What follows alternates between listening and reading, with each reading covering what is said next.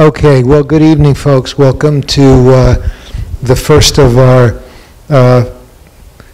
annual lecture series events, and welcome to the Center for Mindfulness in Medicine, Healthcare, and Society.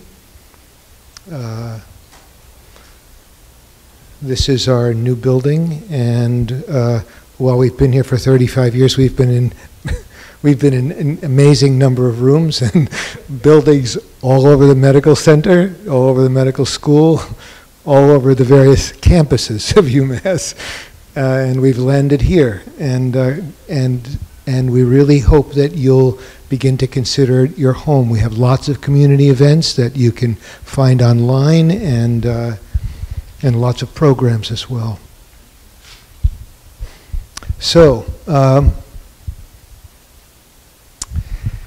I'm going to take a little time to introduce my friend Jon Kabat-Zinn.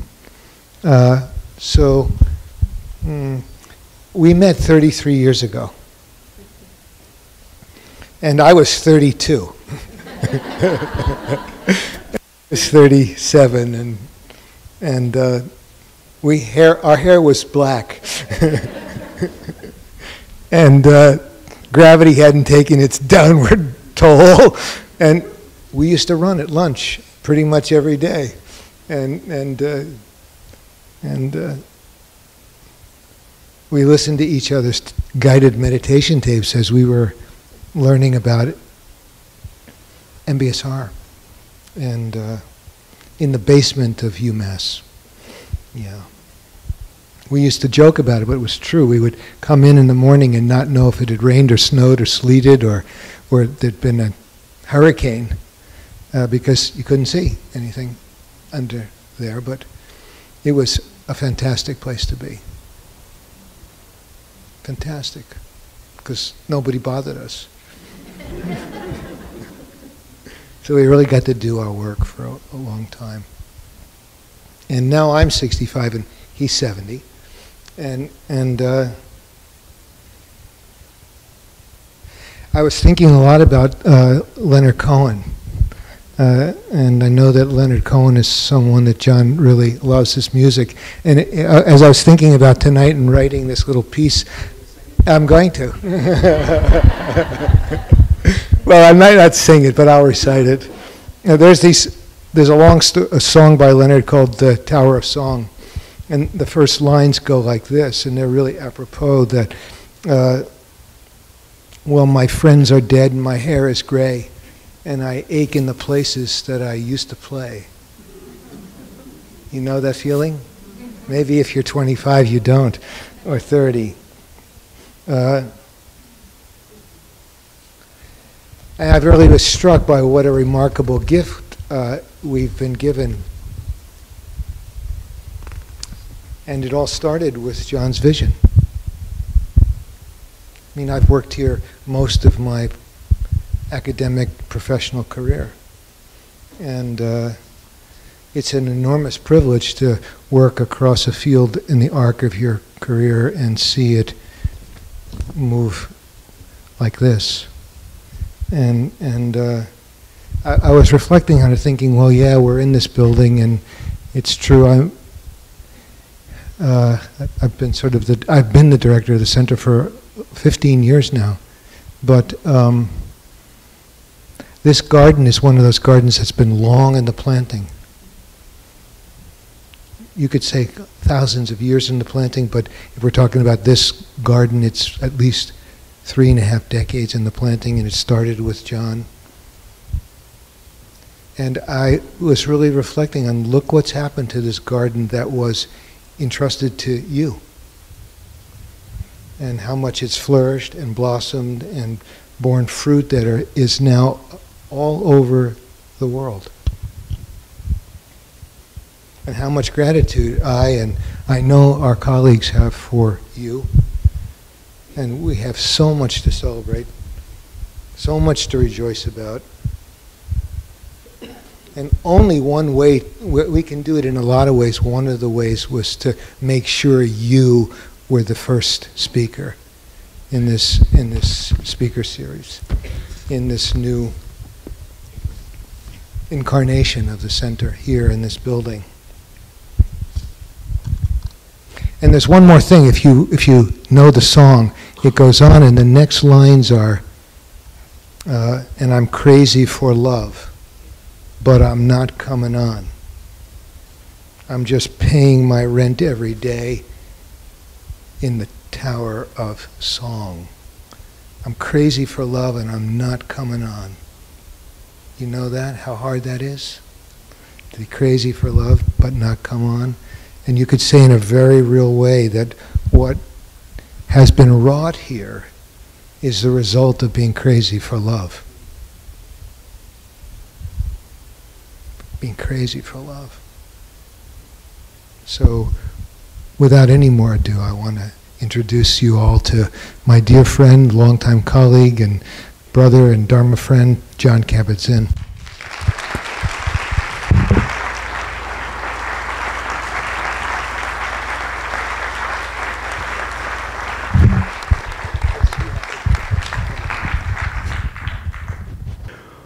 Okay. Wow, so it's incredible to be here in this amazing space and with all of you. I see old familiar faces from a long time ago and new faces, and this is the beginning of an extended celebration of the 35 years at Connie. You're in the same place you were last month. This is an extended celebration over a number of days, and not just celebration, but a deep dive into the work that takes place here, and a kind of inquiry in some sense as to what it all means and how it can be furthered in the world. So what I thought I would do this evening is, in some sense, Saki pointed out that I'm 70 years old and I started the stress reduction clinic when I was 35, so that's exactly half of my life. There's something very satisfying about that, like I get it. It's half of my life.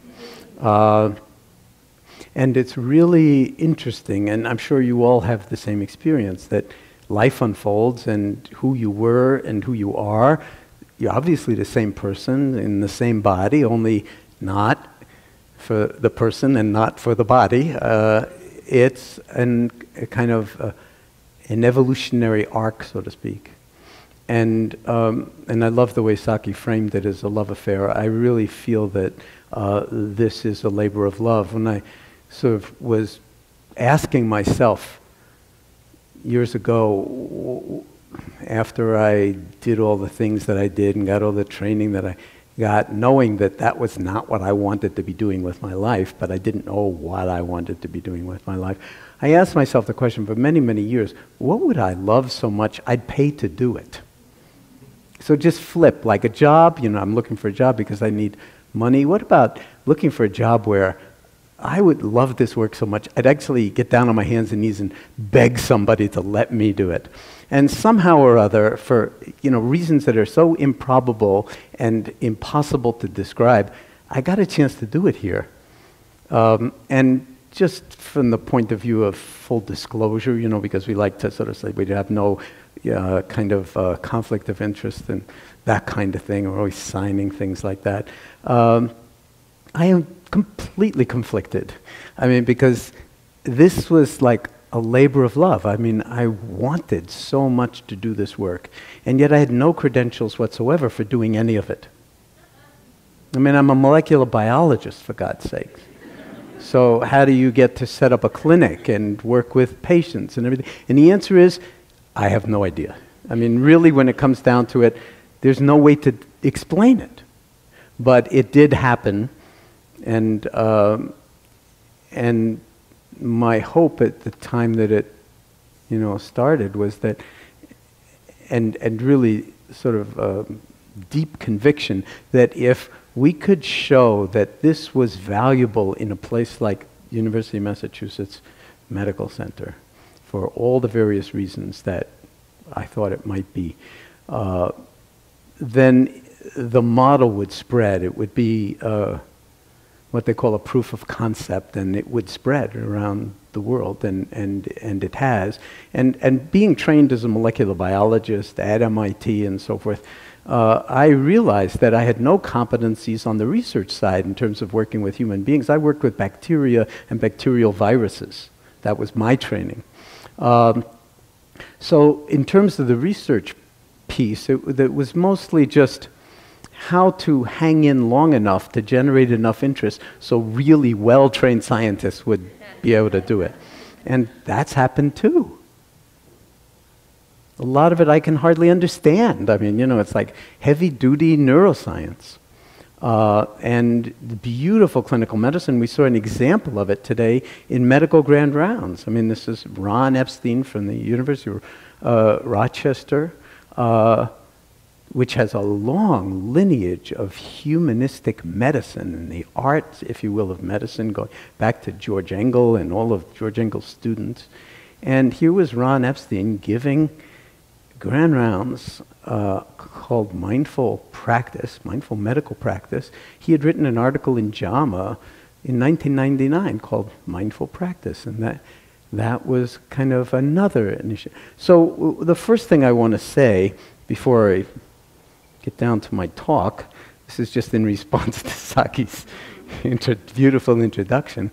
First thing I want to say is that the beauty of this work is that there's nothing special about it, and it is insanely special. And there's nothing special about me, or Saki, or any of the other people who work here, or you, unless we're all equally that special.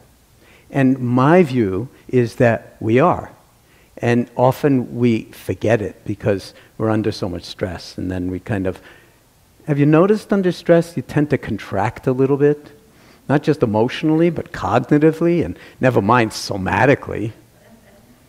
And so the message here is really a universal one and very, very profound, and it goes beyond what we usually think of as health and well-being. Okay? Health and well-being were words that, and then Ron commented that it's better to use the word resilience when you're talking about, to doctors at least, that, nobody's interested in health and well-being. Now it's resilience. In 5 years it'll be some other sexy thing. But what is real health?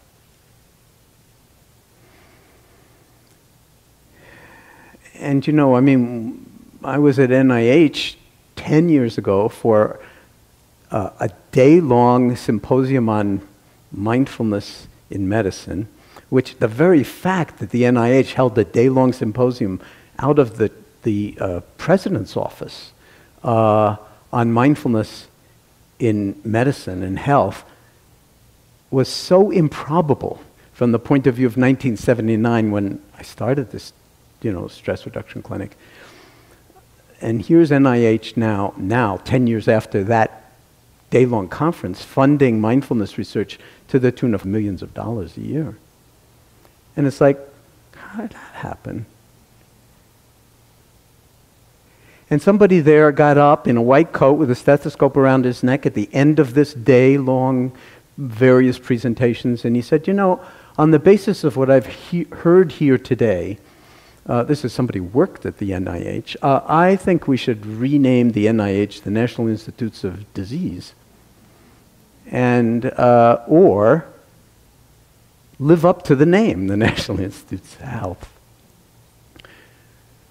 Now, of course, there's a certain amount of hyperbole in something like that, and exaggeration. Now, we've got Ebola cases happening in the United States all of a sudden. So we need to understand a lot and be very, very mindful of how we actually encounter the things that we're facing, and the Center for Disease Control and the NIH. This is really, really important work. But in the larger scheme of well-being or health rather than merely disease or disease, we're still in our infancy. We still don't really understand what a life of profound well-being would look like. And again, this morning, Ron used the word eudaimonia, this sort of ancient Greek word that really has to do with thriving. It has to do with, beyond well-being, so to speak, because everything, like after a certain point, it loses its meaning, and then you have to find a more hyperbolic word for it, But so eudaimonia, a sense of like complete balance in the face of the full catastrophe of the human condition. And because the full catastrophe of the human condition is not going to change anytime soon. I mean, we're born, we die, and in between sickness, old age, and death, you could get very pessimistic about it, but there's also just as much joy and opportunity and beauty.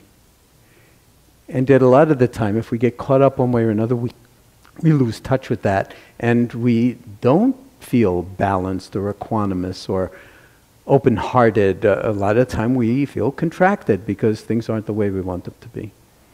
And so I thought this evening that what might be most fun, in a way, is to really explore in some sense what the meditation practice is all about from a kind of a new beginning.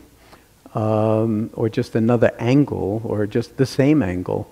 But I'll just sort of share with you some of,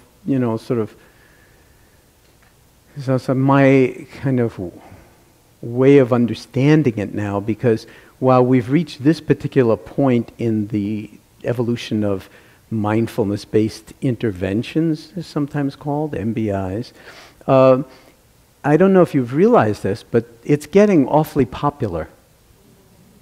It's on, Time magazine, and, there'll be something coming out in 60 Minutes with Anderson Cooper sooner or later. It's supposed to be sometime in the next month, but that depends on the news cycles because, mindfulness is not great news. It's really great news. So, really great news has to take a back seat to the pressing matters of the day, and understandably so. But with all this excitement about mindfulness, that could potentially be the kiss of death for what we really have been doing for the past 35 years. Or at least something where we're going to have to take a certain kind of responsibility for the essence of this, or it, like everything else in this world, gets commodified, dumbed down, exported, turned into a concept, overdone in the media, and then 5 years later, no one cares about it anymore. If this is really about the transformation and the healing of humanity, which I believe it is, and I felt that way from the very beginning, then this proof of concept, this test case of UMass, we now know that that is more the case probably than less. And so what is our responsibility? Not mine, not Saki's, not even the Center for Mindfulness, but every single one of us and every single other person on the planet who's either been touched by this already who simply is crazy for love and is not losing their mind, coming on in that way, but is paying my rent every day in the Tower of Song. That phrase, Leonard Cohen is such a genius. I'm paying my rent every day in the Tower of Song. And then there's a doo-wop behind that. Paying my rent every day in the Tower of Song. What's that mean? What does that mean? What if the Tower of Song, and I'm just ad-libbing here, and I haven't even thought about this, but what if the Tower of Song was the beauty of being alive? What would paying my rent every day mean? Maybe it would mean not missing the beauty, not being so overwhelmed by the urgent and the information overload and the endless communicating that we lose touch with the Tower of Song, the And the Tower Song, you could think, I mean, again, just right off the top of my head, it's like, there's a line from Rilke that goes, "Much stands behind me, I stand before it like a tree." Well, what stands behind us is everybody that came before, all of human history, and even in our genes way back before history, in the Paleolithic and before that. We are, in some sense, these evolved beings in this towering lineage of human genomes figuring out what the most sort of adventitious circumstances, situations are of the day. And now we're learning that our genomes, even inside of us, they're not like some static, genetic fate that was sealed for you when you were born, because this new science of epigenetics is understanding that the chromosomes are completely dynamic, and what you eat and how much you exercise and whether you have intimate relationships that are profoundly satisfying, to say nothing of meditating or other kinds of things, actually upregulate and downregulate your genes by the thousands. By the thousands. So that means that if you actually align yourself with, I'll use the word beauty, but whatever it is that is deepest and best in us as human beings, your chromosomes, down in every tiny little cell of your body that has chromosomes, not the red blood cells, but everything else pretty much, is listening, and it is changing its biology on the basis of your cultivation of intimacy with your own mind and mine with my mind. Okay? So this is like, I can't be intimate with your mind in the same way that you can, or with your body. But if we forget that, and we're looking outside for all these things that will get us through life without attending to what's already ours, then you're not paying your rent in the Tower Song. And you're going to get evicted. So that's wild, isn't it? I mean, it really means that we have a responsibility to appreciate the gift of this moment. Because when it comes right down to it, this is all we have. It's all we have. And yet, if you start to pay attention to your mind and what's on your mind, which is one of the major lenses that mindfulness brings to the adventure, the first thing you notice is that most of the time your mind is off someplace else. And the, two favorite places are the future and the past. And in terms of the future, it's like either planning. Does this sound familiar to anybody? Planning. And when you're not planning, worrying. Planning for how it's all going to go wrong, and and then what's going to happen. And then the other part of it is like, you check it out. I mean, don't take my word for it. How many of you would say that on a regular basis, I won't say every day, but more or less, that meditation is, in some form or other, formal meditation practice, part of your life? Anybody? Or you all just, okay, so, I mean, this is the center for mindfulness, so I wonder, why would people come out on a perfectly miserable, rainy Thursday night to hear a talk on meditation if they didn't care about it? To catch my profile? I don't think so. No, I mean, and this is really the sort of... People all around the world consider this place to be Mecca. I want you to know that. By the tens of thousands, if not hundreds of thousands, if not millions. And that's only going to get worse. So it really, calls us to ask, what is my responsibility? Each one of us, not just Saki or whoever else works here, or me or anybody else. What is our collective and individual responsibility to ourselves and to the world? And to me, that's like the foundational in terms of health, in terms of really pouring energy into what's right with us, as we often say to our patients, rather than just attending to what's wrong. It's not that we forget about what's wrong, but there's always, as long as you're breathing, and I've been saying this forever, as long as you're breathing, from our point of view, there's more right with you than wrong with you, no matter what's wrong with you. And people go, whoa. Imagine coming to the hospital and getting a message like that. And it's like, no wonder they call it the UMass Tower of Song. I mean, that's a very, very wonderful way to be encountered, since everybody gets an encounter form when they come to the hospital. So it's all electronic now, I know. But still, the important thing is not the electronic encounter, it's the encounter.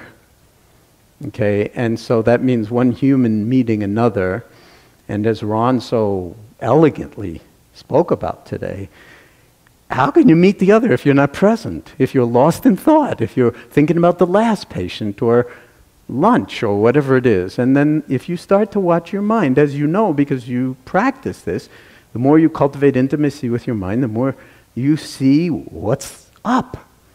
And what's up is that the mind is like completely out of control most of the time. What? You're in there too? My God. Pol Pot, Adolf Hitler, the works, I mean, it's like sometimes, and so it's and that's not bad. You see, this is where the non-judgmental thing comes in. Mindfulness is the awareness that arises. So just to say, okay, nowadays I try to emphasize so that it's just totally clear that, and I like to say it this way, to a first approximation, mindfulness and awareness are exactly the same thing. Pure awareness. Okay? Now, in science, there are sort of methods of successive approximation. So what we can take in now in 2014 is very different from what the world could hear in 1979. Believe me. I mean, it required something else to get through to the mainstream then about something as weird and lunatic fringe and crystal gazing, new age nonsense as meditation. Okay, now we're in different territory, but that doesn't mean that all of that stuff can't very easily accrete back to it and be completely dismissed as idiotic or, sort of whatever. And so this means that in some sense, it's the outer reflection of the fact that if you practice, you discover that it's infinite. It's like successive approximation there too, like that it's not like, okay, I've done 40 years of meditation practice, I've arrived. I'm here. I'm enlightened, or whatever the end of this is. What is the goal of all of this anyway? And if you do wind up having that kind of feeling that you're enlightened, or that the mind is saying that to yourself, like, well, I wouldn't say it, of course, but when it comes right down to it, I'm really getting there. I've like really grown a lot in the past 40 years. The problem isn't with the word enlightenment at that point. The problem is with the personal pronoun and the need to identify it that way. Okay? So all I want to convey, and for the rest of this talk, if nothing else, is that mindfulness is, as far as I'm concerned, one of the deepest things about being human that is available to us in human culture. I mean, it's just endlessly deep. And so it's at least a lifetime's engagement. And if we engage in it in a way that really understands the non-dual element of this, that mindfulness is the awareness that arises from paying attention on purpose in the present moment. And notice it never says to what? Paying attention on purpose in the present moment, and the kicker, non-judgmentally. Okay? Now, people argue with this definition, or they have other definitions, or whatever, but I never meant it to be like, now we'll seal this in some vacuum-proof, frame, and we'll genuflect to that. No, it's an operational definition. It's just to try to get things going, so to speak. Like, okay, mindfulness is awareness, and we can cultivate it like a muscle. We can exercise it. How do we do that? We pay attention on purpose in the present moment. When else are you going to pay attention? And intentionally, on purpose means intentionally. So you have to do some work to do it, and it's only the hardest work in the world, this is. And then non-judgmentally. And when you start to look at that, as you know, you see that we've got ideas and opinions about everything. We're continually judging, evaluating, liking, disliking, wanting, rejecting. And so the kind of those qualities that we started talking about of like a fully healthy, eudaimonious human being, well, they're not plagued by constantly, being distracted and then aversive or grasping, because those are emotionally unbalanced. And we're talking about balance. We're talking about equanimity. We're talking about well-being. I mean, there are, endless words for it. We're talking about being so comfortable in our own skin that nothing else needs to happen. And the practice is paying the rent. But then there's a way that we can misunderstand that. And that is that we think, oh, it's just like everything else, playing the violin or riding a bicycle or whatever. And so the more we practice, the better we get. And that's true, and that's called this sort of instrumental learning. But this is where mindfulness is different from everything else, probably, that you've ever encountered in your life. And that is that there's an equal non-instrumental piece to it. And if you don't inhabit the non-instrumental piece, you can practice till you're blue in the face, but you're missing the essence. Okay? And that is paradoxically and very difficult for us as Western go-getters to understand, that there's no place to go. There's nothing to do. And there's no special something at the end of the rainbow to attain. Okay? The special something is here, now. And it's insanely beautiful. So then, the non-instrumental part coupled with the instrumental part, it's like, and I sometimes use the example of, with non-instrumental, instrumental, it's like the wave particle nature of elementary particles, like electrons, okay? When you look at it a certain way, it behaves like a wave. And the physicists, like every property it has, is wave-like. Non-local. Another way, do other experiments, particle-like, localized. And this, it's not one and it's not the other. So can we actually resonate with that around meditation practice? Yes, we do need to practice, and yet we have to be very, very careful how we practice, what kind of attitude we bring to it. Can we bring an attitude of non-striving, of non-doing? This is beginning to sound very anti-American. Non-striving, non-doing, what's he talking about? Okay. So that's the preamble to my talk. I thought, well, the first thing I guess I want to do in the talk, I don't have a clicker, do I? So I have to go up there. Okay. I want to dedicate this talk to 4 people. Just out of love, no other reason. And the first one is Jim Dallin. How many of you knew Jim?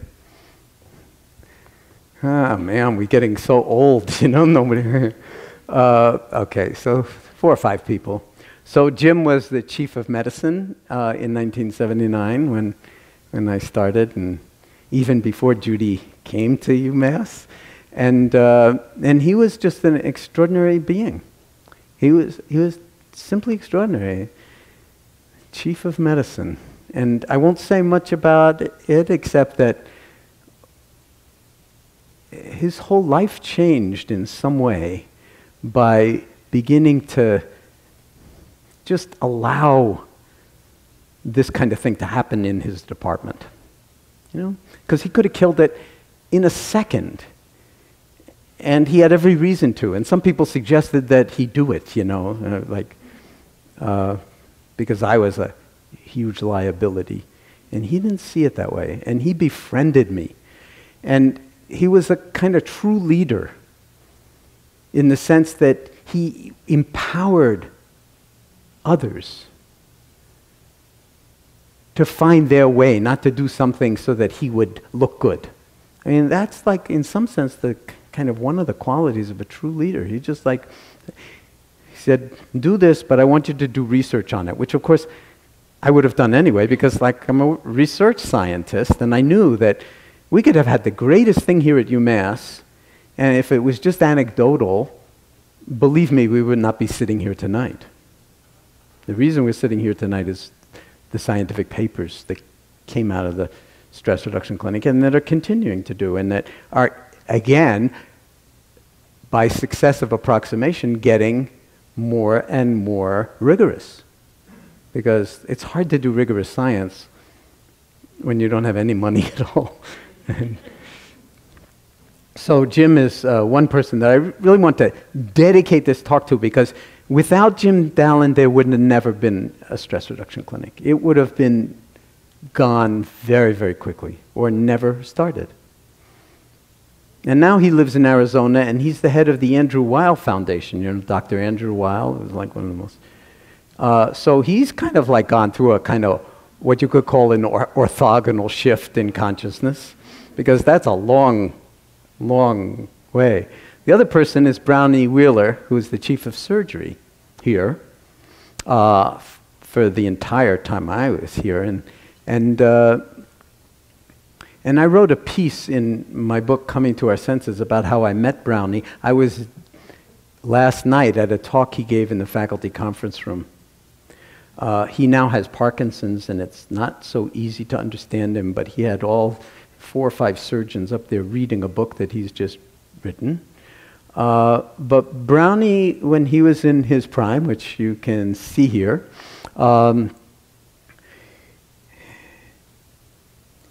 he was, again, well, he and Jim Dallin were the most powerful people in the place.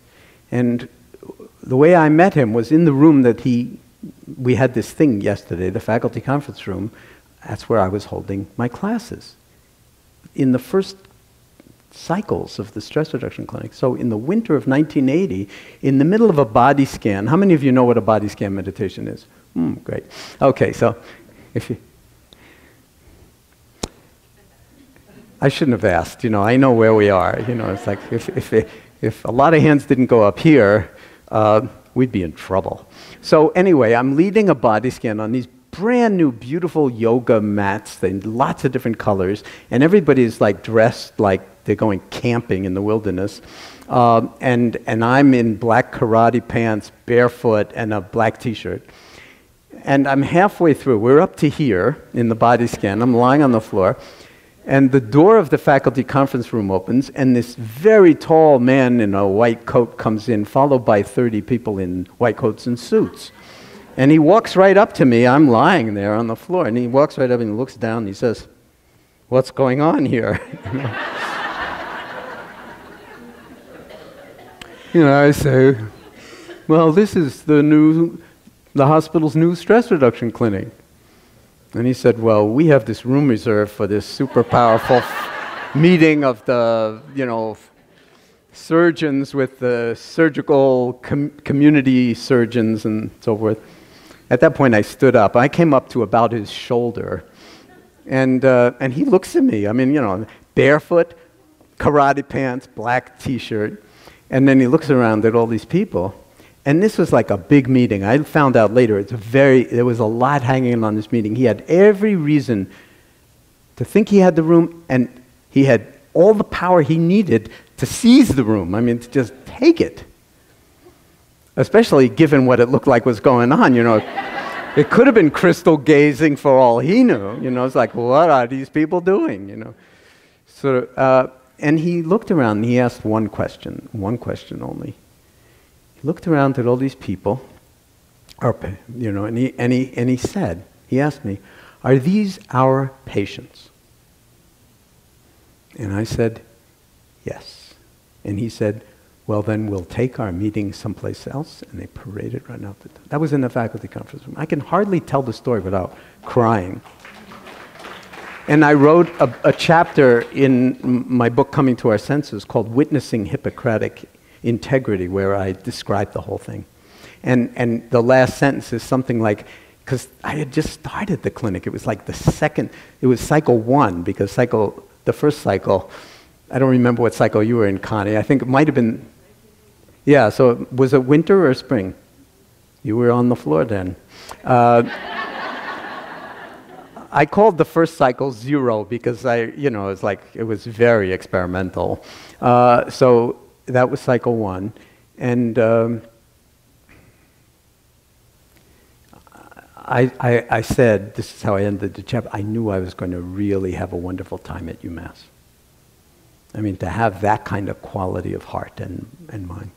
And then we became good friends and over the years. And, you know, again, a lot of sort of things that you'd think would be like barriers just dissolve in integrity, when you live with integrity.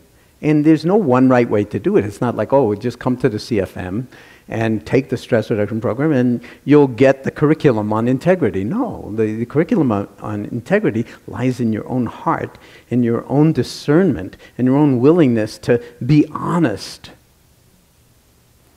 And again, you know, maybe that's by successive approximation too. You grow into it. Witnessing Hippocratic integrity. So, is there an ethical foundation to the work that we do? You bet there is. And in a hospital, that ethical foundation is the Hippocratic Oath. It's an oath.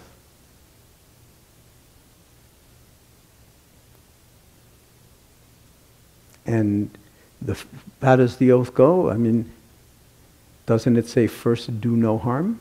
Primum non necessari. How would you even know if you were doing harm? If you weren't aware. If you weren't mindful. You have to be aware of the ways that you might not be aware of the effects you're having on another person or your thought patterns. Everything that Ron was talking about in his talk, that you get fixated on a particular idea and you close off other alternatives and you come to premature judgment. And then you generate medical errors. This is not like, you know, dime store relaxation to make people feel better. This is like the critical element of care and caring. And it has to do with being present and having all your faculties available, including the sort of capacity to discern what's really going on, even in your own head, so that you don't, like, take a right turn when you need to go straight. And not even know that you've done it, and then get lost in some way that causes harm. So there's a profound ethical dimension to this work. A lot of the time we don't make it explicit. It's implicit because it's under the umbrella of the Hippocratic Oath. But there is a very, very deep history associated with mindfulness. It's not like we made it up in the basement of, you know, on A level at UMass, 35 years ago. This is like, you know, a tradition that goes back thousands of years. And it's a very venerable tradition. And it sometimes can be looked at like it's Buddhist or religious. But it's actually not. It's more like a discovery that was made back in the day, 2,600 years ago, about the nature of the mind and the nature of suffering. And the Buddha wasn't a Buddhist anyway. That's all like a particular kind of cultural framework and overlay. A very beautiful one, by the way. I'm not in any way disregarding it or dishonoring it.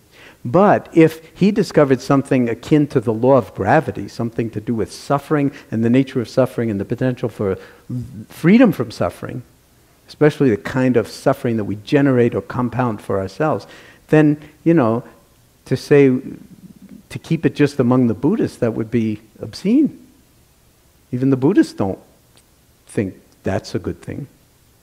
And so, actually, it turns out that a huge number of people in the Buddhist tradition look to UMass. And I'm talking about Zen masters. I'm talking about monastics, monks and nuns from Korea, from Taiwan, from mainland China, from, all over the place, Hong Kong, Thailand, look to this place, and they recognize it. They said, this is fantastic. Why? Because it's serving people who are suffering. Okay. So, these two people really created a climate in this medical center that had a lot of ramifications and repercussions. The next person that I want to dedicate this talk to is this man. I have a lot of pictures of Saki. When I really get into my iPhoto, I got tons of pictures of Saki. I mean, we've been leading retreats forever together, and I really love this one, Saki. There's something about it that just holds the multiple dimensions of this man's heart. And, as you heard, we've known each other for 33 years now. And, Saki's commitment to this way of being is huge. And it antedated his coming to the nascent stress reduction clinic. He is a deep, deep student and lover of wisdom and compassion and joyfulness, and how that manifests in the formless as well as in the world of form. So we would not be sitting in this building if it weren't for Saki. I mean, he has been a remarkable leader through thick and thin. I'm not sure which is the worst, the thick or the thin, but in both sides of it, like pretty intense and pretty awful. And he actually wrote a paper that was published about that called Enjoy Your Death. Because this whole thing was like on the chopping block about to die, and did in fact, and then was in some sense resurrected. That's all due to Saki. So again, this is a point. This is not in praise of Saki or Jim Dallin, or it's saying, look, let's get some kind of understanding here that all of us, in some sense, have the capacity to contribute, to put our shoulder to the wheel, to, in some sense or other, do our piece, do our work. And that whole business about, like, what would I love so much I'd pay to do it? Well, that's your job. Do you know what I'm saying? Now, that doesn't mean that UMass doesn't cut your paycheck, but UMass would really like it if you gave 100% of yourself, showed up 100% at work with all of your creativity, all of your faculties. And that would transform the institution. That's what we need in all institutions, corporate, and otherwise. We need to create a kind of distributive community of responsibility and creativity, and ultimately an understanding of what business we're in. And then to do it 100%. Maybe you heard on NPR today and in the New York Times yesterday or the day before about this judge in Texas who went to Duncan's, the man who died of Ebola. He went to his home and spoke with his fiancée with no protective gear or anything, and he's the head of Homeland Security in that county and emergency management and so forth. He went with no protective anything, and he transferred them in a car to another location. And when he was confronted by his wife, who was enraged with this because they have small kids and and then also, other people saying, this might have been hugely unwise, but he had checked it out with, everything about the medical principles associated with when people are infectious and when they're not with Ebola. He said, listen, we are completely committed to stopping the Ebola epidemic right here in Dallas, right now. Okay? But there are two ways we could do it. We could do it as we could go into police state mode, or we can do it with compassion and kindness. And I'm choosing to do it with compassion and kindness. I want them to be treated the way I would want my children or my spouse to be treated. And so, this is like, it's in the present moment. I mean, it's like we see this a lot of the time. And time will tell, we're all on a very, very rapid learning curve, associated with. But let's not kid ourselves. I mean, remember in 1918, there was an influenza epidemic because influenza is spread, in the air. And I don't know what fraction of the human population on the planet died, but it was considerable. We need to stop Ebola because, these things mutate and they mate with other viruses. And, the one thing you would not want to think about is that it could actually become a respiratory illness. Okay? This requires huge mindfulness on the part of the CDC, on the part of hospitals, on the part of everybody to sort of take responsibility for this, but to do it out of clarity rather than out of fear. Because once you go the fear route, you lose your mind. And we say that in language. I saw red. I lost my mind. When we feel threatened to a certain extent.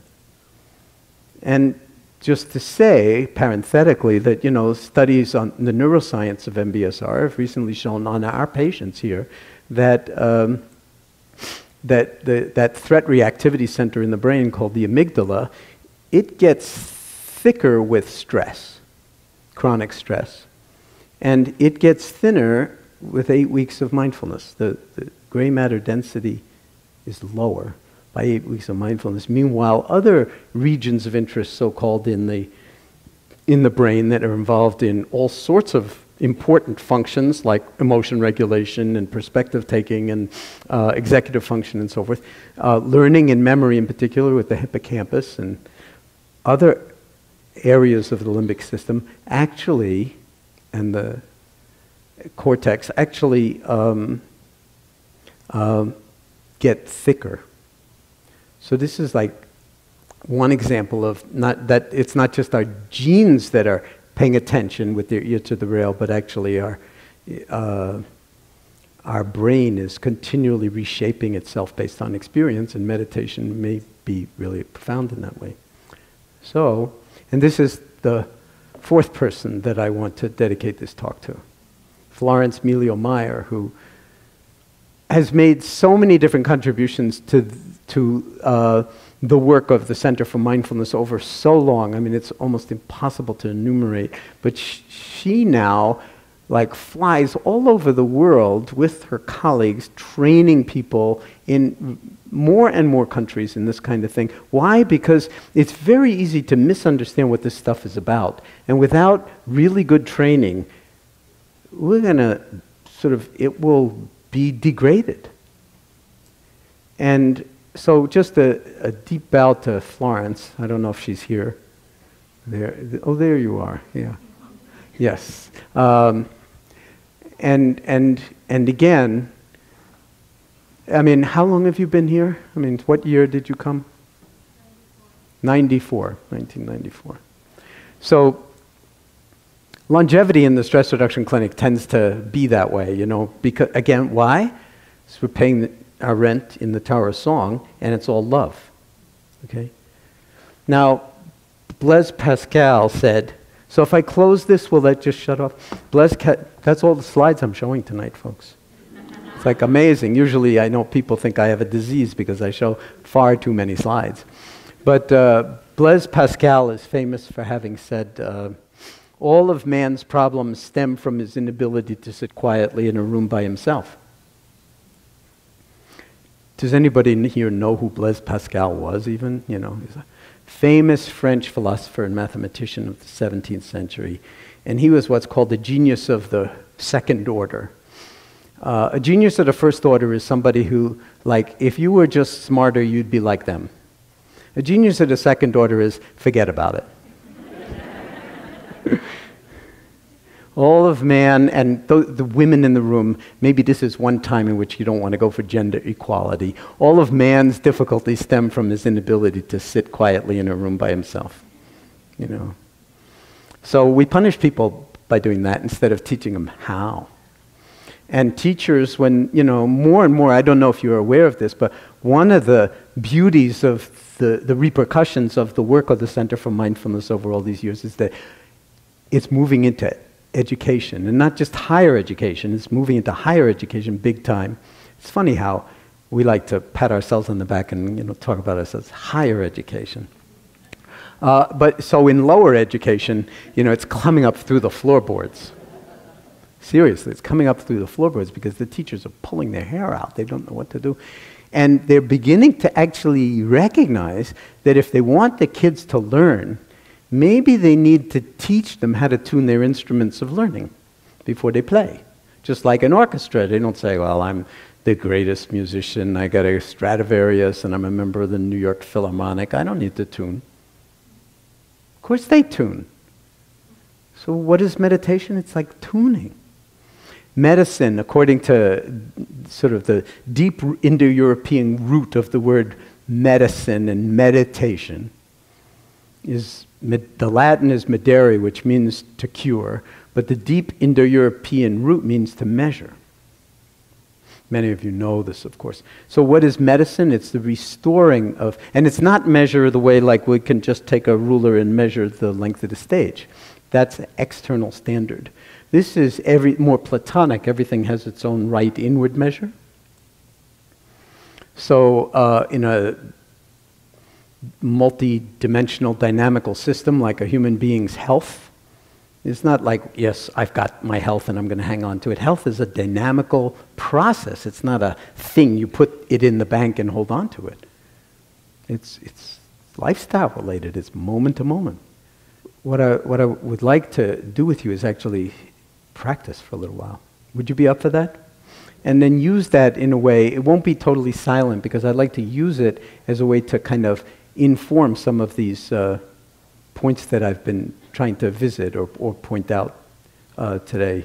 So let's just, and I'm going to actually do it on the cushion just to kind of, not that you have to practice on a cushion at all, but there's these formal meditation practices are really important. We all understand that the real meditation practice is, I hope we all understand that the real meditation practice is how you live your life. Okay?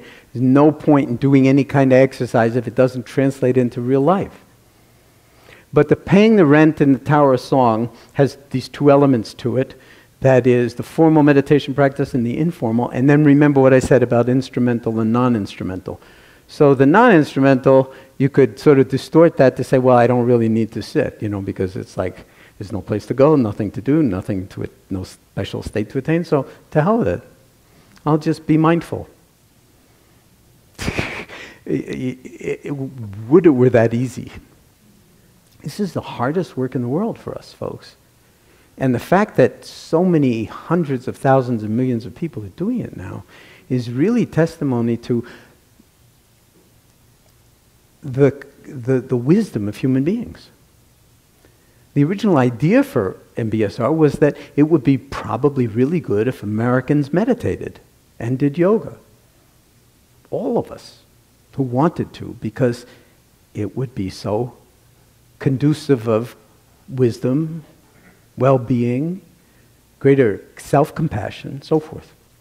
So, okay, then you get, you know, at a certain point you say, okay, I'm going to meditate now, which is always it's just a thought, by the way, but it's a useful one because it'll get you on the cushion or on the chair or lying down doing a body scan. It doesn't really matter, but so you settle in.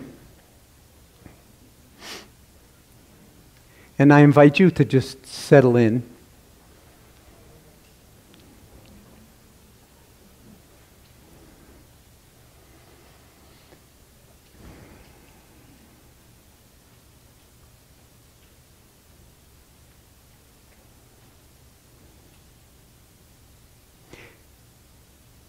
And then see if you can just be aware.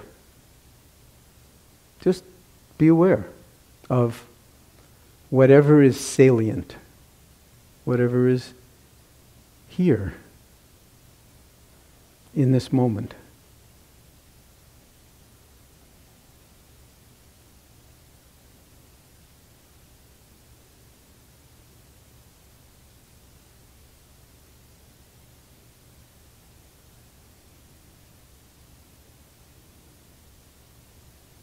And see if you can feel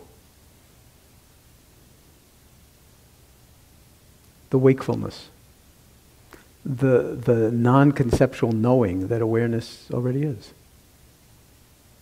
So you don't have to do anything, you're just sitting here and knowing it. I'm not even telling you to sit up straight or to focus on anything.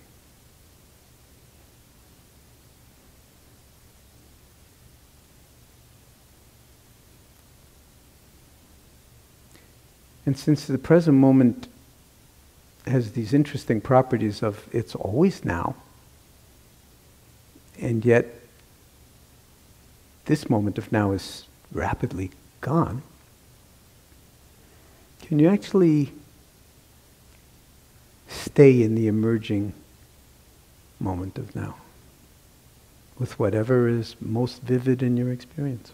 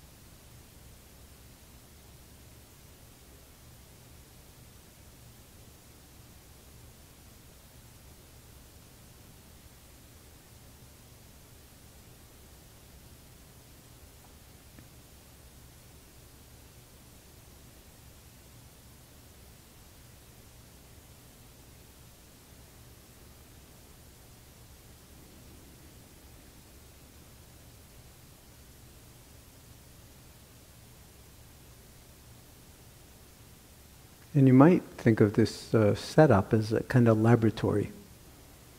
You've got your own laboratory for investigating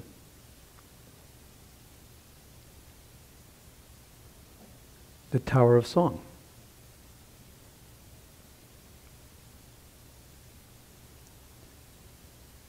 For investigating who's meditating, if you think you're meditating.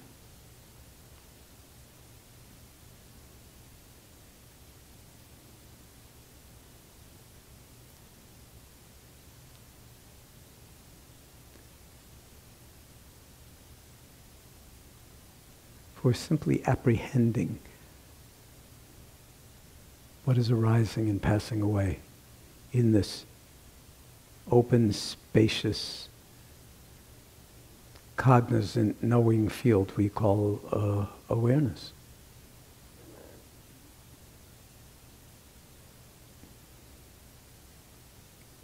And an essential element of our humanity that's already available to us, so we don't need to develop it. It's here. It's online, on board. Can we rest in awareness itself, just even for the briefest of moments? And now this briefest of moments. without any agenda, without having to have a special feeling or anything. Just as an experiment. Whether you've never meditated before or whether you've been meditating forever.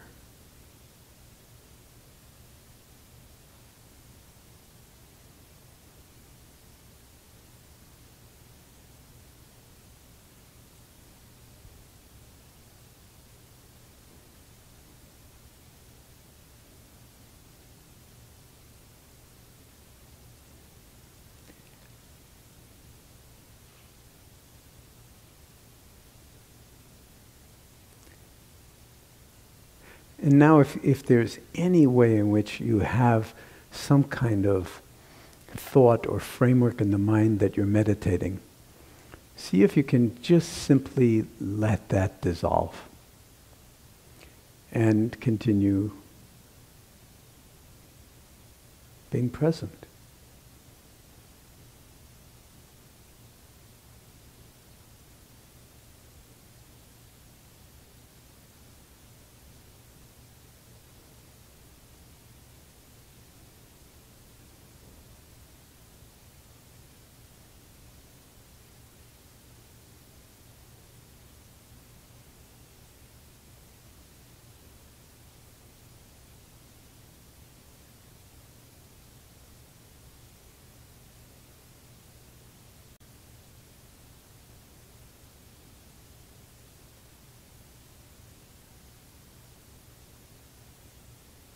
So you're not going anywhere, you're not trying to do anything, you're not looking for anything.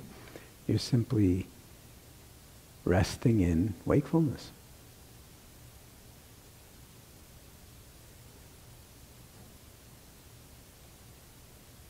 How is it? And I don't mean, start thinking about how it is. I mean, apprehend directly how it feels. What is known? What is felt? What is heard? What is seen? What is tasted? What is touched?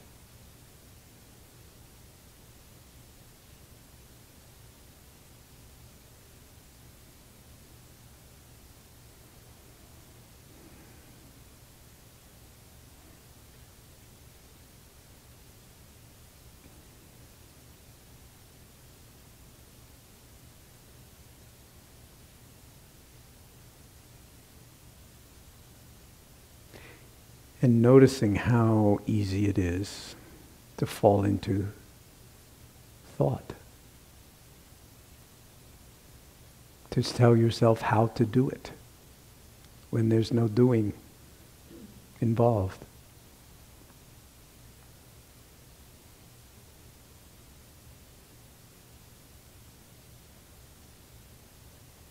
How easy it is to fall into commentary, or liking or disliking, or impatience, or into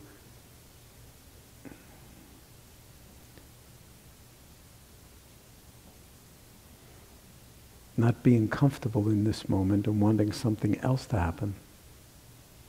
And can your awareness, again, experimenting, can your awareness hold that without having to make it good or bad? If impatience arises, then you're asking yourself, who's impatient? I mean,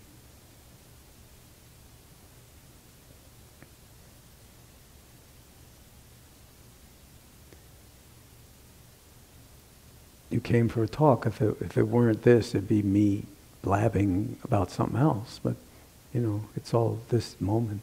So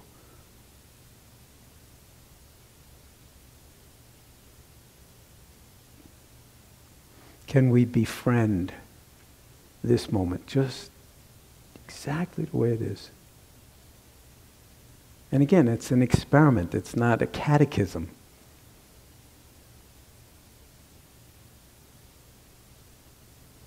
Can we inhabit it? And what role does the body play? Where's the body in all of this? In this vast field of awareness.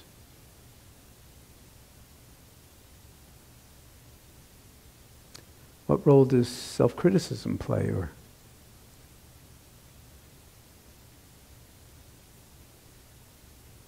emotions of one kind or another?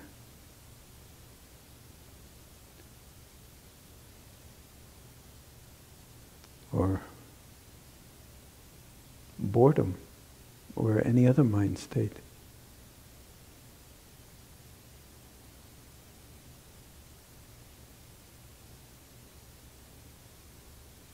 And can we hold the whole play of whatever's unfolding moment by moment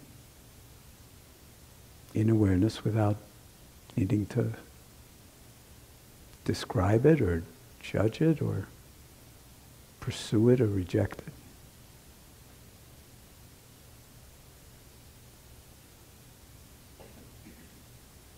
Just this, sitting here.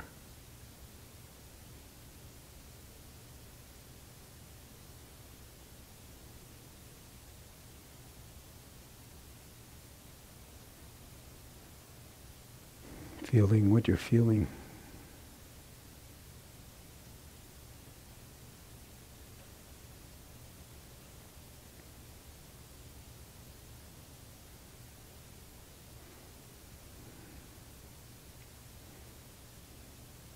Now let's just play with transitioning from this moment to this moment.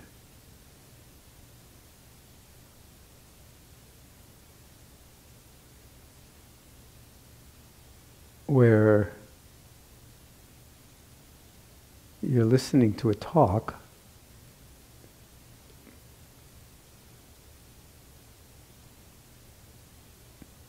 how's that different from being awake?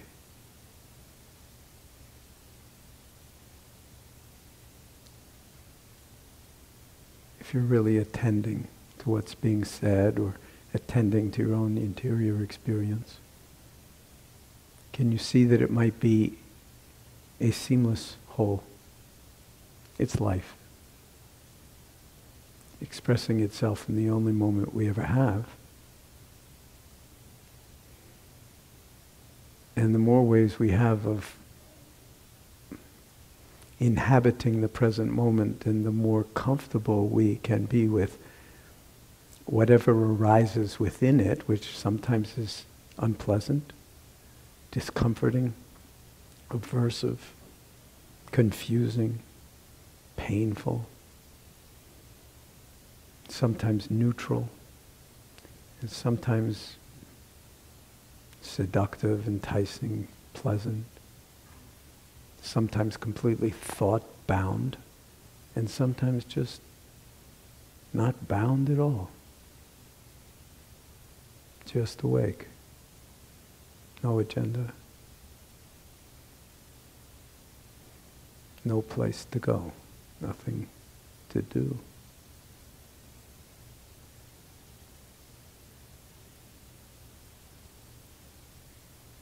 Already in touch with life itself, expressing in all the ways that it's expressing in you, in us, moment by moment by moment.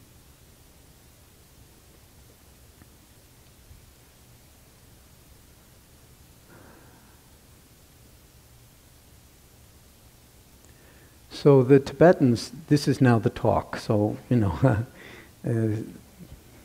or the song, or I don't know. The Tibetans have a very interesting phrase. They talk about the real meditation being what they call non-meditation. Non-meditation. Because as long as you think you're meditating, you're probably not. You're probably trying. And if, you watch what's going on when you meditate, a lot of the time it's commentary. What? How come your mind wandered? Get it on back to the breath, or whatever. Do you know what I'm saying? It's like a football game or a basketball game. It's like the commentators are endlessly doing the storyline, and really there's no story. You just hear. But then, of course, when the mind gets going, how many of you noticed that there was something of a thought stream going on during this time? Anybody notice that, like, and that you could sometimes feel like, wait a minute, that's not what it's about. Let me get to someplace else. Who said anything was bad about thinking? See, the only thing I suggested was that you bring awareness to it, right? Not that you bring awareness to the entire dimensionality of your experience, whatever it was. So how many of you felt something in the body, that you, the breath or sensations in the body, and then in some sense put the welcome mat out for whatever it was, because that was what was here, right? It is here in that moment. So there's the body, all the senses, seeing, hearing, smelling, tasting, touching, and then there's interoception, proprioception. There's like, can we just put out the welcome mat for experiencing living in the body, and of course breathing. Now, one of the big mistakes that people make is that if we start out meditating on the breath as the object of attention, one of the big sort of confounders is that you wind up thinking it's about the breath.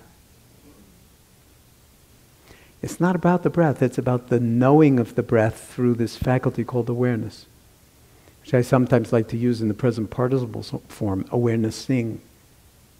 Okay, because awareness is kind of a noun, and as a verb, it kind of, in some sense, makes more sense. We're awarenessing as we go along. And it's like another sense. In fact, the Buddhists consider it to be a sense. And without awareness, you could see without seeing. We've all done that. The gorilla movie this morning, there are more vivid examples of it than that. But you can actually see things, not see things that are present. You can equally see things that are not present. We human beings, the brain is actually optical illusions and everything else, very unreliable. How many times has someone in your family that you dearly love said to you, "You're not listening to me"?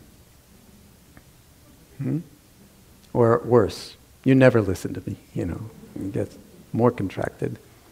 Okay? It's not like you're not hearing. Why? Because you're not available. Why? Because you're lost in thought. Underscore the lost. Okay? Can we eat without tasting? You betcha. We're masters of eating without tasting. Wolfing it down or whatever, Paying attention to actually chewing and tasting your food could be like one major tool in the obesity epidemic. One among many. But to actually really tune into your body in that way. But again, it's not about the tasting, not about the food, it's about the awarenessing. Do you get this? So that any sense you choose, the important thing is not the object that we are choosing to pay attention to, but the attending. And I love that physicians who round in the hospital are called attendings. Are there any attendings here? One or two shy ones. Attending.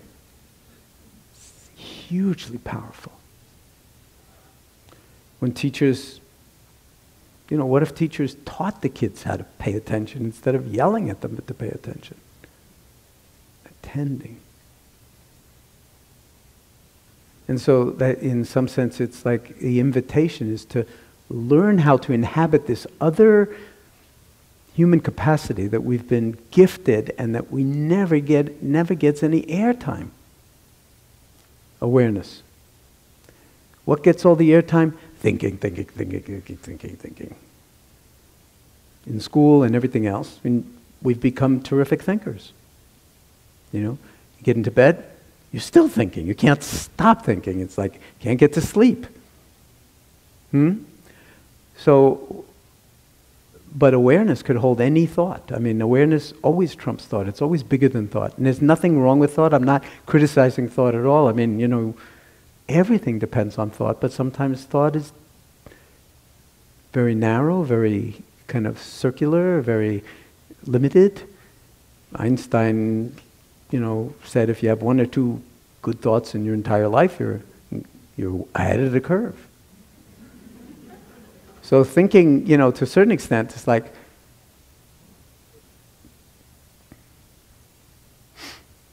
in terms of the future, we were talking about the future, we're not smart enough to forecast what's really going to happen, so we're worrying about things that are never going to happen for the most part. And that's like driving your car with the brake on. It's stressful. It burns you up.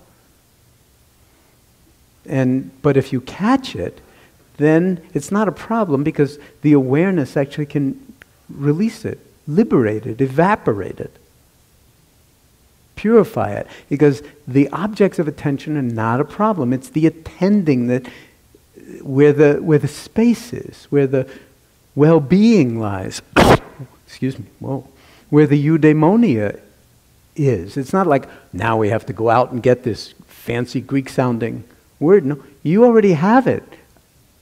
But better, you already are it. But if it gets obscured all the time, then, pretty soon you feel like alienated totally in the body. Like, where did this body come from? And, who's, it's like not a friend of mine. And this moment isn't so great either. You mindfulness people, all you do is talk about how great the present moment is. But this present moment sucks. I don't want to be here. Well, I get that, but the next moment's not going to be any better if you bring that kind of attitude to it. What about experimenting with holding it in awareness and say when you're in a lot of pain and asking questions like, is my awareness of the pain, if you want to call it pain, in pain? When people even hear that, they go, whoa.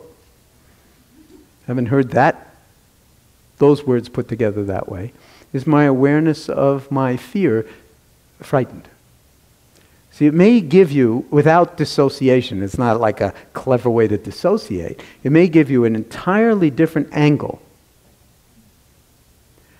on how to be in wise relationship with this moment, good, bad, or ugly. Now that's a high rent in this Tower of Song. This is hard work, folks. And I think the hardest work in the world for us human beings to show up, to pay attention, to be compassionate enough with ourselves so that we can catch our own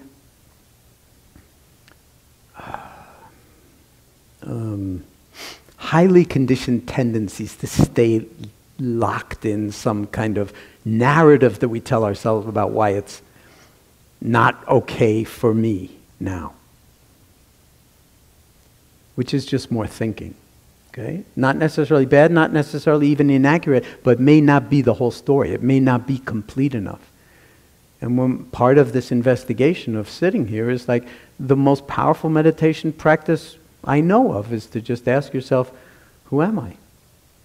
And then listen. Don't fill it up with narrative. What am I? These are very famous meditation practices, but who am I? And then what would the most honest answer be? Are you your name? Are you your age? Are you your CV and all your accomplishments? Are you your positive emotions? Are you your less positive emotions? Or who's meditating? Who's breathing? I like to joke when we're teaching, leading retreats, meditation retreats. I like to joke, We say that, I'm breathing. But let's face it, if it were up to you to be breathing, you would have died a long time ago, Talk about distraction. Whoops. Dead.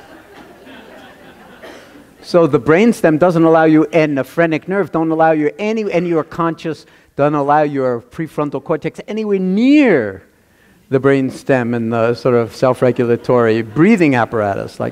You can hold your breath, but you can't commit suicide holding your breath. And so why should we say that it's my breath? Maybe it's if we were to just hold it in awareness and honor the mystery of it, like, because if it was up to us to breathe, we'd be dead. If it was up to us to do the liver, we'd be dead. I mean, how do you know how to run, thousands, 100,000 enzymatic reactions per second to keep the blood purified? How do you do that? So, if you frame it that way, then don't get too depressed. I mean, your liver's doing well. Your heart is, usually doing well. Your feet actually carry you around.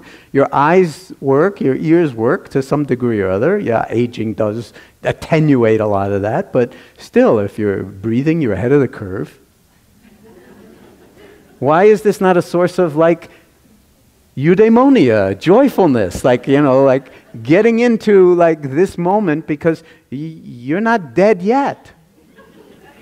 And the stories we tell ourselves about who we are and whatever it is, they're just thoughts. They're just stories. And the trouble is they're not big enough. They're not who we are. They're who we think we are when we tell ourselves stories about who we are. And then the beauty's lost. And the eudaimonia is lost. And it's all here now. It's not like you think in 10 years you'll be more beautiful when you meditate more. No, you'll just be older.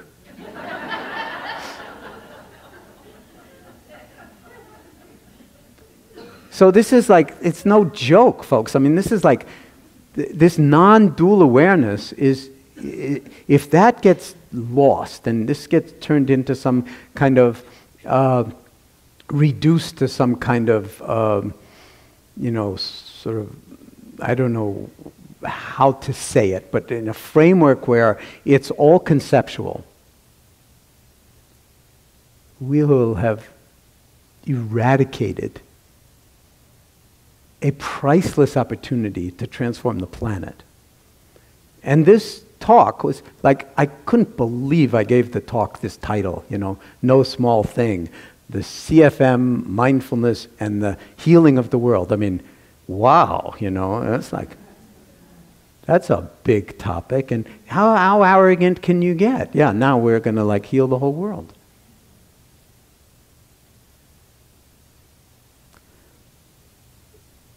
But the interesting thing is it's not, it's no small thing what we've been doing already.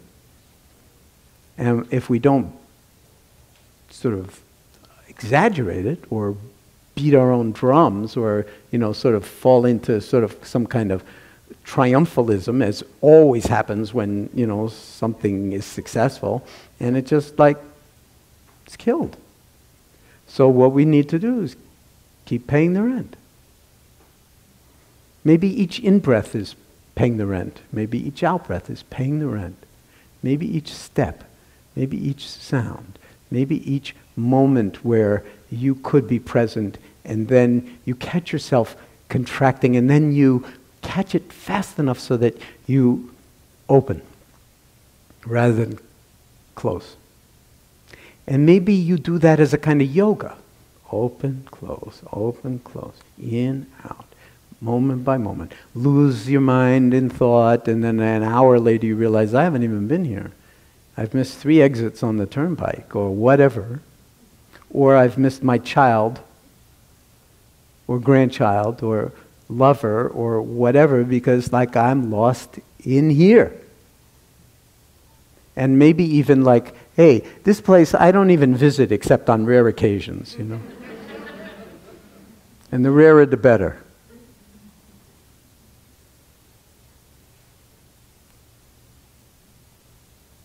My friends are gone and my hair is gray. I ache in the places where I used to play, and I'm crazy for love, but I'm not coming on. I'm just paying my rent every day in the Tower of Song.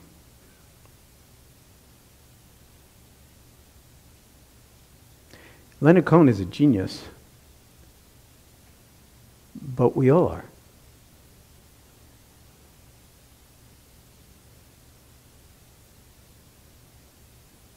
And if we disregard that, then that's a form of violence that we're doing to ourselves.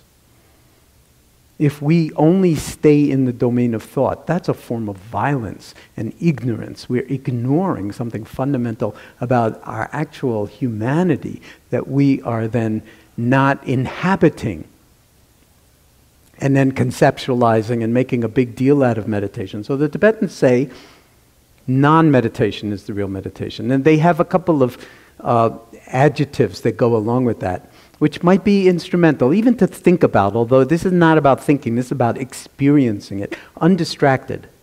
Okay, so one of the things that we could be mindful of is how mindless we are. In fact, that's usually the first thing that happens when you start to practice mindfulness. It's like you realize, my God, I'm almost never present. I'm almost always in some thought or other, or emotionally aroused this way or that way. Pursuing that, pushing away that, that's like inherently stressful.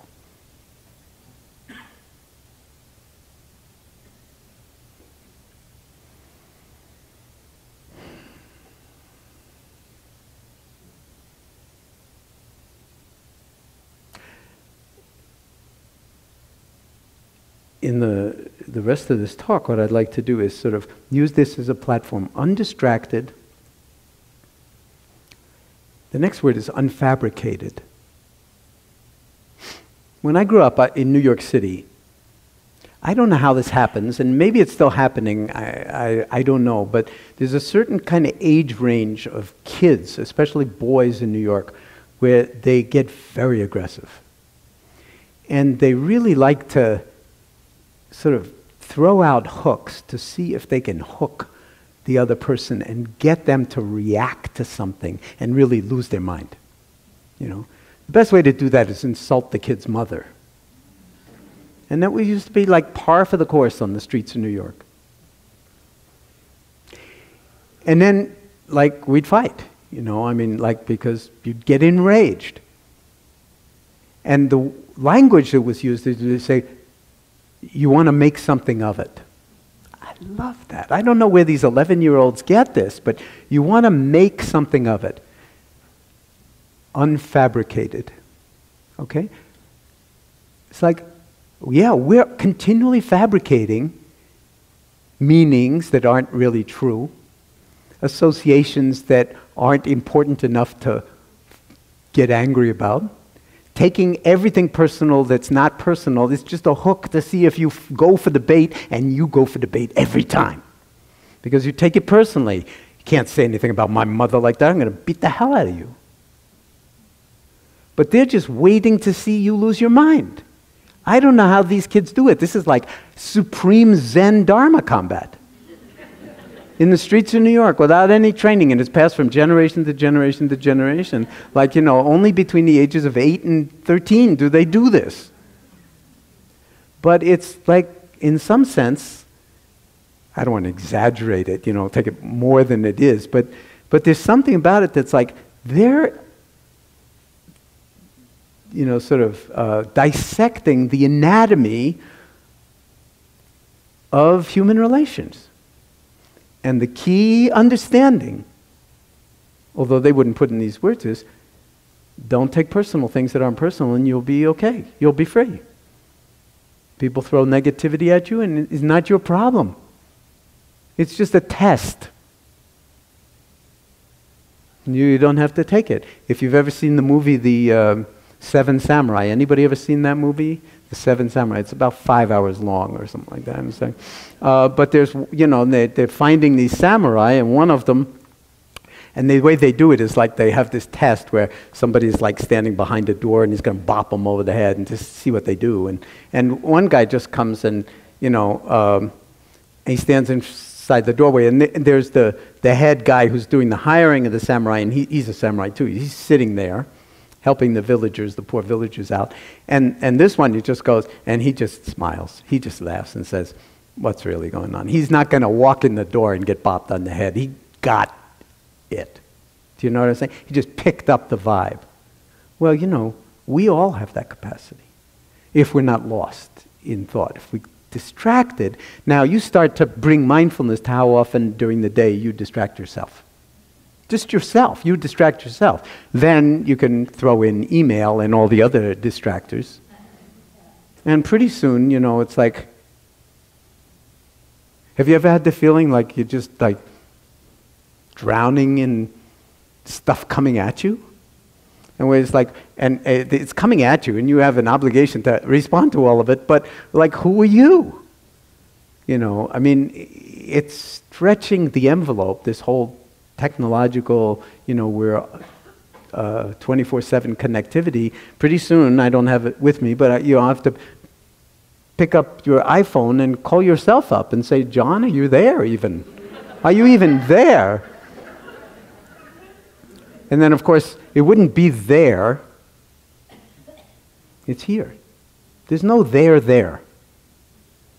It's always here. So then this turns out, this is the last part of the talk. What about the world? The CFM is doing its job, and it is, in my view, without being triumphalist about it, it's doing it with enormous credibility, sometimes in the face of enormous obstacles, which is just part of life. I mean, being part of an institution and being a group of people trying to sort of move something into the world that's, you know, hard to language, never mind, you know, operationalize, and you know, it's very complicated, lots of moving parts. You've got the clinical, you've got the educational, you've got the research. I mean, this is like a major operation, and it's absolutely wonderful. And this is just the first 35 years, you know, with the right kind of leadership and the right kind of successions, and but most of all, the right kind of understanding. You have a Center for Mindfulness where nobody understands what mindfulness is, you're in trouble. Believe me, it happens. You know, reporters will call up or whatever, and they'll talk about it. Well, I've heard about the concept of mindfulness, and I'd really like you to explain it to me. And, you know, my impulse is to hang up the phone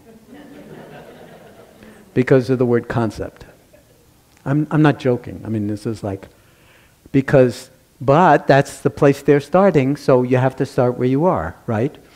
But we've got an enormous amount of work cut out for us to actually bring them from this kind of idea that everything is conceptual and merely conceptual, and that if you get it, then you'll get it conceptually, then you'll understand it, then it'll have all sorts of eudaimonic effects on you. It won't.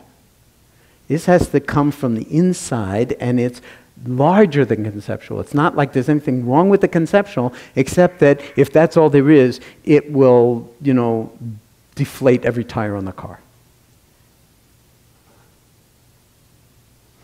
And the only guarding against that is you, all of us, to keep deepening the non-doing. Now, how do you do deepening of non-doing? It's paradox, okay? It's paradoxical. That's the non-dual awareness. That we're not getting caught in this or that. And we rest in an awareness that can hold this, that, and every other shade of gray between black and white, or 0 and 1, and catch the fleeting look on a child's face of fear or delight, and not fall into thought around even that, but be in appropriate relationship to it. And there's no catechism, there's no textbook. Now, how do I be in appropriate relationship with it? That's your genius. If you don't get caught in thought all the time, or aren't aware of how much you're caught in thought, and if the mind goes off, you can bring it back. You know, the mind goes off, you can bring it back. That's the instrumental thing, okay? The awareness can see the mind go off and not bring it back. It's like, oh, the mind goes off, and then it goes off here, and then it goes off there, and then it goes off someplace else. And the non-instrumental awareness could care less. It doesn't matter. It's like, because the awareness is what's important, not what's happening in the field of the objects of attention. That's called life. But with awareness, there's discerning, and then there's kind of aligning oneself with what is deepest and best and most wholesome and most beneficial, as opposed to always going for the things that are sort of lowest common denominator, sometimes the most contracted, and also in some sense violent, sometimes to yourself. or to others. And what could differentiate that? What could recognize that? Recognize that? Recognize that? Only our awareness. And as soon as you recognize it, you're free of it. Then, of course, the next moment, because it's strong habit, comes back, recognize it again. The Tibetans often say, brief moments, many times. And then, so there are many, many different ways to practice. But the most important thing is to remember that it is not about the objects of attention, it's about the attending. And then, again, to notice how much we generate narratives, especially, and what's the subject, our favorite subject of narrative? It's those sticky personal pronouns, right? Me. My success, my failure, my triumphs, my pain, my fear, my depression. I, me, mine. So if we're discerning enough, we can actually recognize when we're taking things personally, creating a big story about it. The story is like, maybe even has elements of truth to it. It's just not big enough so that we fall into this, and then we, compound the misery, compound the suffering. Just writing yourself a restraining order every once in a while around that would be a huge liberation. I'm not joking. I mean, a huge liberation. In fact, it just occurs to me, maybe meditation is really writing ourselves restraining orders every 30 nanoseconds, But with kindness, like, not don't do that, but don't go there. But to see what furthers eudaimonia, what furthers well-being, what furthers wholesomeness or health or, happiness, and what furthers more and more misery. And then we're then going to blame on somebody else because we can't ever take responsibility for generating a lot of this dukkha, a lot of this suffering ourselves. And again, that's another narrative. Now, this narrative stuff is actually, there are very interesting scientific studies that I'm not going to tell you about tonight that actually show that 8 weeks of MBSR actually uncouples the narrative networks in the brain from other networks that are more like present moment experiential and not narrative based. It's really interesting. There's nothing wrong with the narrative. I mean, if you didn't have narrative, you wouldn't find your way home tonight because you wouldn't know who you are. Whoops, we just meditated with Jon and we really got to the nature of non-selfing, and then all of a sudden, like, I better check my license, see where I live. No, I hope not. Mindfulness is not about getting more stupid. Seriously, I mean, seriously. This stuff is way too serious to take that seriously. Seriously. So what are the larger ramifications? I mentioned mindfulness in education. That would be a whole other talk. Do you know that over 100 people in the UK Parliament have been trained in 8 weeks of mindfulness course, a la MBSR? You can look it up on the web. I mean, it's just remarkable. The whole shadow cabinet, that if this administration, the Conservatives, lose power, they're all ready to move in with mindfulness in education, in health, in criminal justice, military, all sorts of. They've been thinking about this. They've been training in it. It's like, come on, can you believe that? I mean, it's like, it's just one example. I mean, there's something happening on the planet that I think is very, very powerful. Saki and I were in Beijing pretty much this time last year. We had 300 people attending our 7-day retreat. And one of the, it was sponsored by the Chinese Academy of Sciences and many of the best medical centers in Beijing and Shanghai. And we had Dr. Liu here this summer, is that not right, as a kind of, visiting scholar here at the Center for Mindfulness from Beijing. And, and at the end of the 7 days, like, the Chinese love to take photographs, group photographs, and they make us look like turkeys. They're so good at it. I mean, so there was this place where, they have digital cameras that like go like that, and and then they give you like a 10-foot long scroll with everybody's face so clear that you could see, in 300 people, everybody looks like they're like right there. And the file's so big you can't email it to anybody. So in order to go to have our photograph taken at the last day, we had to walk 5 or 6 blocks out. Now, 300 people walking, even getting together in China is definitely not allowed. Definitely not allowed. You have to have permission from like the Communist Party and the police and everything to do this. And it was no problem for us. Why? Because the Communist Party was there. All the professors are probably part of the Communist Party, and and they know how to make the situation work. So it was like no problem. There we have this like celebration, and they love to put banners over the posters. So this banner in Chinese and in English.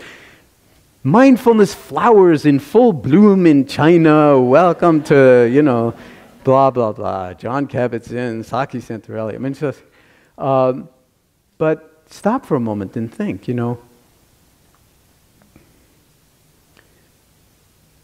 I found myself saying this in China the number of times when I've been there and say, you guys are interested in mindfulness and MBSR. MBSR is much more Chinese than it is American. I mean, really, when you talk about this non-dual, non-doing, doesn't that sound kind of Chinese? It's kind of like a Zen, Chan kind of thing. It's like nowhere to go, nothing to do. In fact, that is Chan. It is. Straight out of the Heart Sutra. One of the greatest Mahayana Zen teachings. Straight out of China. All the wisdom in China is like unreal in Chinese culture. They know nothing about it. They have to hear it from Caucasians coming from, Worcester, who are also trained as scientists and clinicians. And, then it's like, oh my God, 1,500 years of this non-dual, pristine, beautiful wisdom expressed in so many different ways. And, and the reason why you might ask, well, why am I doing that? Aside from the fact that I think everybody needs to practice it, bar, none, all the different countries, because we need to wake up to not destroying ourselves and the planet, which we are really well on the way to doing. Just go check out where the glaciers are now compared to 30 years ago. It's terrifying, especially if you live in low-lying regions like 42nd Street. I'm not joking. But, the Chinese, if you read the newspapers, you'll notice that they have a lot of problems with their minorities. Tibet, because the Chinese think that Tibet is Chinese. It's like unreal. And also all the Muslim, I'm not even sure how to pronounce it, but the Uyghurs or whatever. There's like heavy-duty horror going on there. And I like to think, imagine if the Chinese got in touch with their own wisdom traditions, Dharma in particular. That ethical foundation of first do no harm, which is deeply integrated into the Chan tradition. It's called the Bodhisattva vow. And it's everything in the Buddhist teachings that have to do with ethics and morality. And the reason is that if you are causing harm, you can't possibly drop into eudaimonia because your mind won't let you. Unless you're an absolute, sort of outlier psychopath. Your mind will not allow, you'll feel something. And that's not conducive to well-being. So you're doing yourself violence as well as violence to others when you do that. Imagine if the Chinese, as a culture, got in touch with the possibility of organizing their society around Dharma principles, around mindfulness and heartfulness. By the way, just to be clear about it. In Asian languages, I'm told the word for mind and the word for heart is the same word. So if you're hearing mindfulness and you're not actually hearing heartfulness as you're hearing mindfulness, you're not understanding it. Again, it's conceptualizing. Okay, mindfulness. Oh yeah, I get what that is. I must be fully aware of your mind. But it's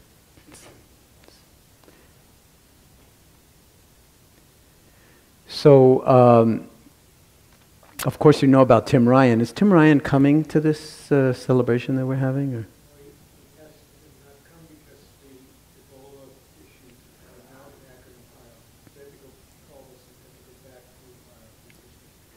Okay.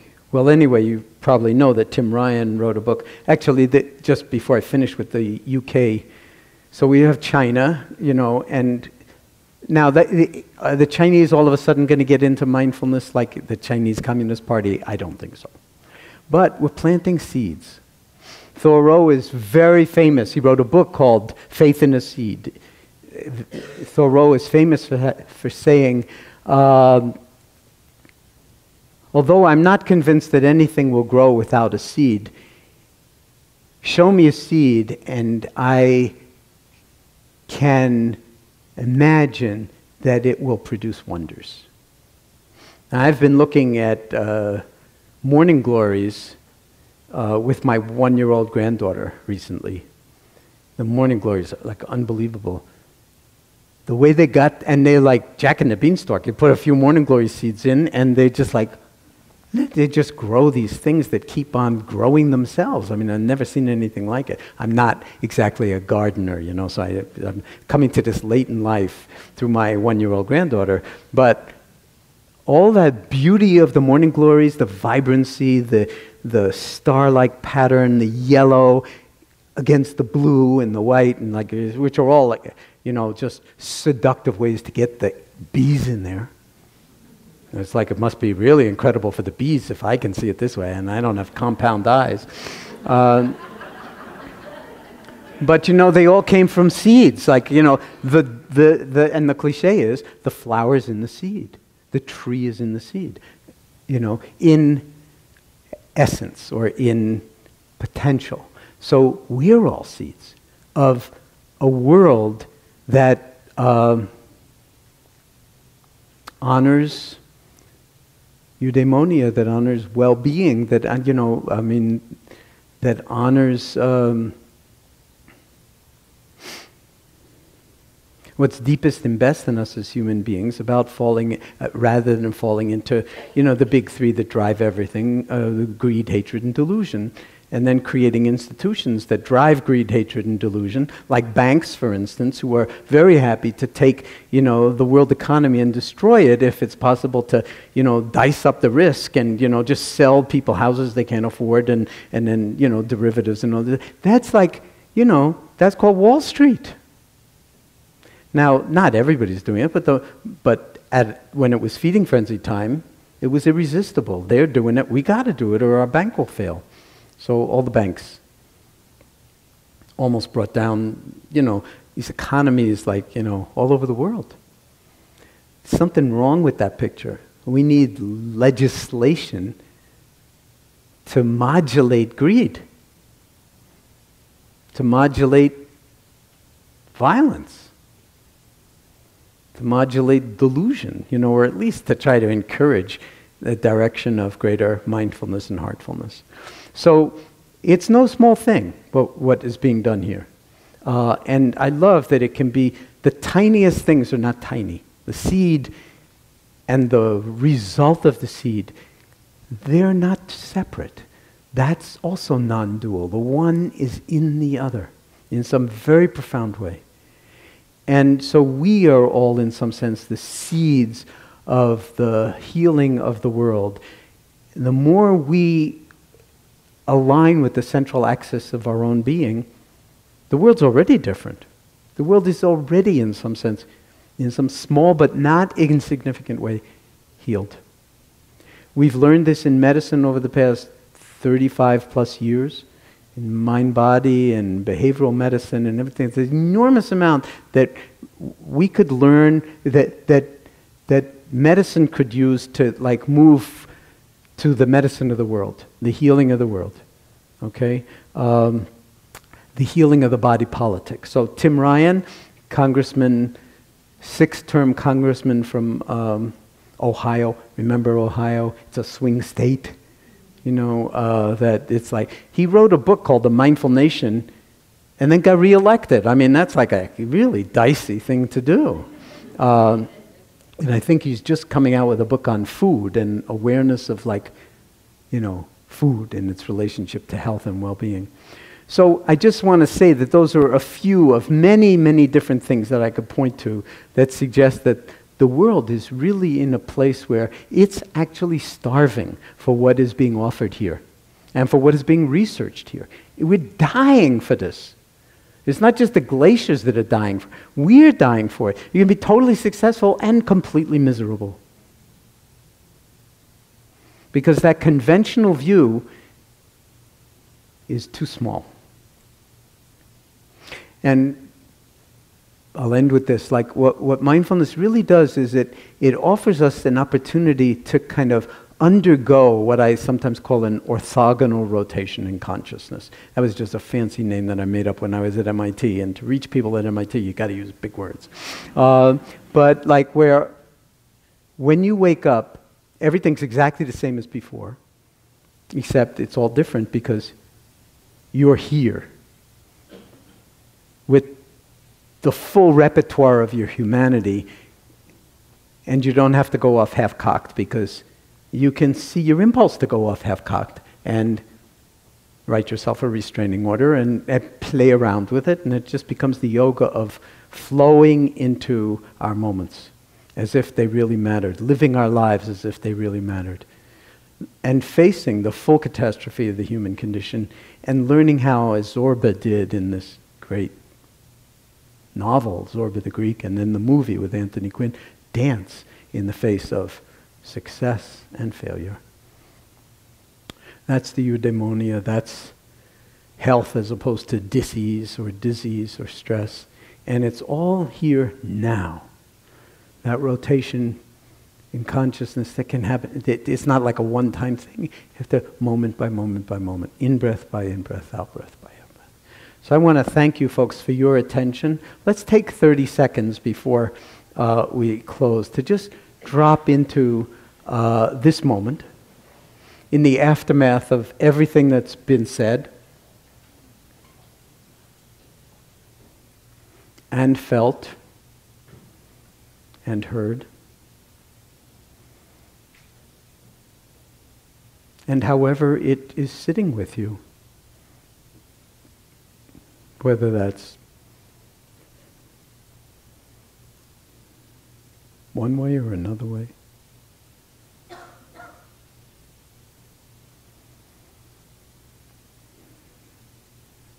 Just allowing yourself to take up residence in your own awareness, in your own body, in your own life unfolding.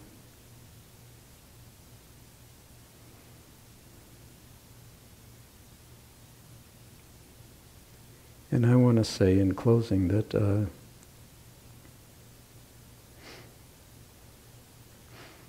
when it was first proposed that I come out here and look for a job, it wasn't stress reduction. I was in the anatomy and cell biology department for 3 years before I started the stress reduction clinic. And somebody proposed that I work with a scientist here. And he told me that I should go and check out this guy at the University of Massachusetts Medical Center. And I said, "Where's that?" This was in 1976. I said, "Where's that?" And he said, "It's in Worcester." And I said, "Where's that?" I kid you not, you know. And I have to say that in the years that I was here, there's something about Central Massachusetts. Every time I come back, I feel it. I mean, it is just, there's something about it that I don't even want to put into words, but it has some elements of innocence, some elements of grittiness. I don't know what it is. I can't put my finger on it, but it is insanely beautiful. And every time I come back here, I feel it and I love it. And so I just want to thank you for your attention this evening. I want to thank you for coming. And I want to encourage you, since as you heard Saki say, I'm the first of a long line of speakers who are presumably going to be giving talks of one kind or another. Different doors into the same room, I'm guessing. The room being mindfulness or heartfulness. And the doors are uniquely amazing. So I would encourage you to come back if you care to, and to stay in touch with the CFM through the website and in every other way. But most important, if anything I've said tonight resonates with everything that brought you here in the first place and everything you've been through and understand already, then as best you can, take that to heart and don't let it fall into memory or into a concept, but to see if you can, in some sense, enliven it or let it enliven you, keeping it, in some sense, in creative oscillation with the present moment, because that, in fact, is the core of the practice. Undistracted, unfabricated, non-meditation. It's the hardest work in the world, folks. I mean, absolutely. But on the other hand, you can be aware of how distracted you are. That's really the first step. It's not about idealizing non-distraction and not being distracted. No, we're all terminally distracted. But the awareness of it isn't at all distracted. Okay? We're constantly fabricating stories, but the awareness of it is liberating in the fabricating. Okay? And then that non-meditation, that's wisdom. That's embodied compassion. That's what I would call health. Thank you, folks.